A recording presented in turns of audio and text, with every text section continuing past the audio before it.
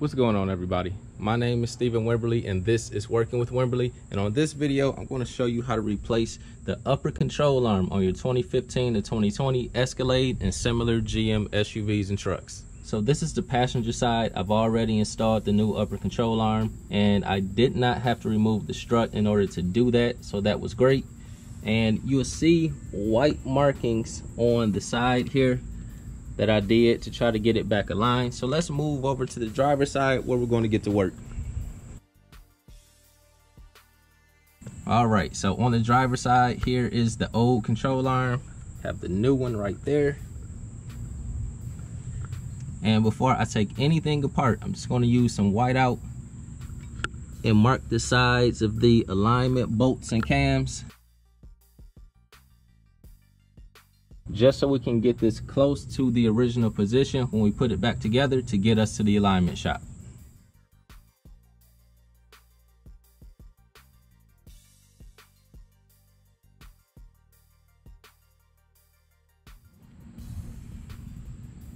All right, I have my markings on both sides.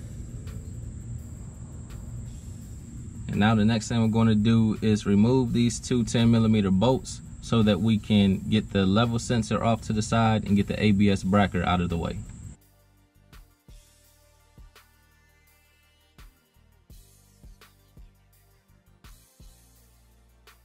And that first bolt, I'm just going to put that back in place so I don't lose it.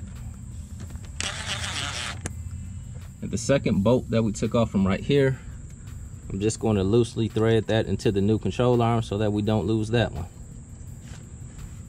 So now this gives us room to get to the control arm. Now I'm going to use an 18mm wrench on the nut at the bottom of the ball joint and get this loose. I'm not going to take it all the way off. I'm just going to get it loose.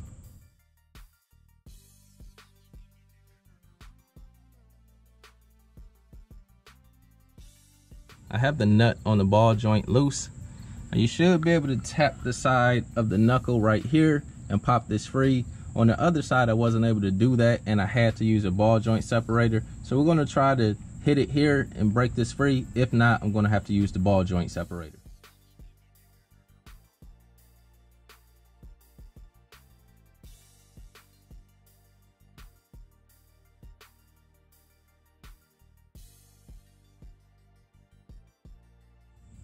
I had to use the ball joint separator, but I did get this loose. This is it right here. So with the ball joint loose, we're going to move on to the two nuts on the upper control arm, and I'm going to use my 21mm wrench to loosen and remove the nuts.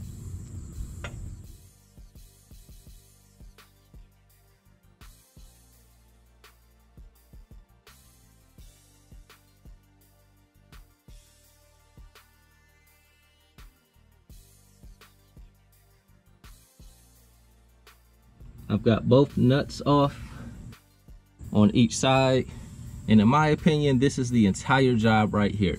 As long as you can get these bolts out, you're home free. Now on the passenger side, one of them came out easily. The other one was at a weird angle. I had to fight with it, and I pushed and pulled the control arm back and forth, and I was finally able to wiggle it out. I also had a little bit of trouble getting it back in. I had to tap it in with some socket extensions. But this side looks like we're going to be in good shape, so I'm going to try to pull these out.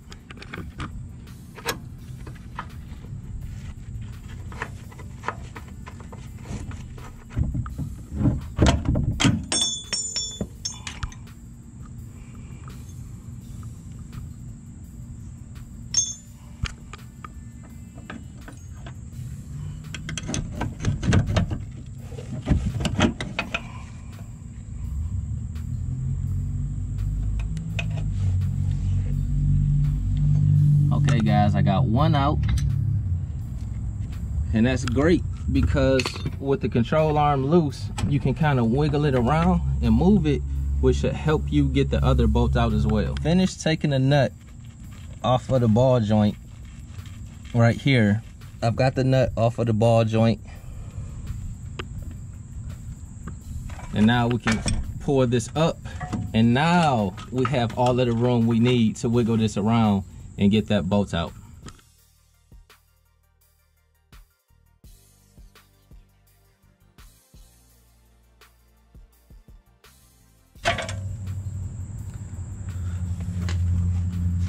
So the other bolt is back there. I'm actually just going to leave it. So when I slide the new control arm in position, I'll try to just push that through. But again, that's the hardest part. As long as you can get those two bolts out, you can do this with no problem. Real quick, if you're only going to watch the video this far, I will say that the torque on the ball joint is going to be 37 foot-pounds, and the torque on the nuts on these sides is going to be 140 foot-pounds. Now I'm going to put this on time lapse because everything that I'm going to do is just the reverse of removal.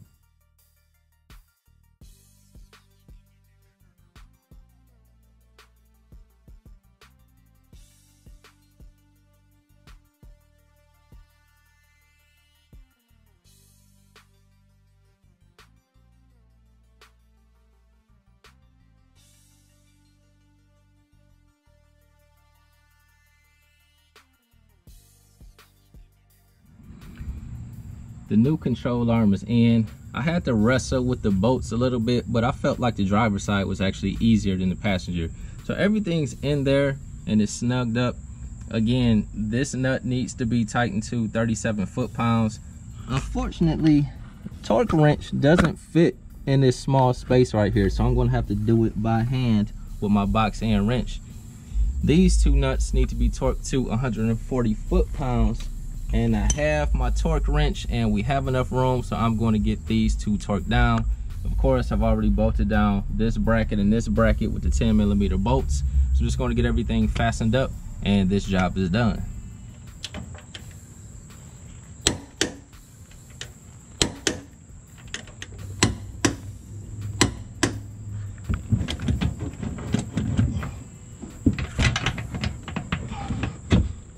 And this job is done.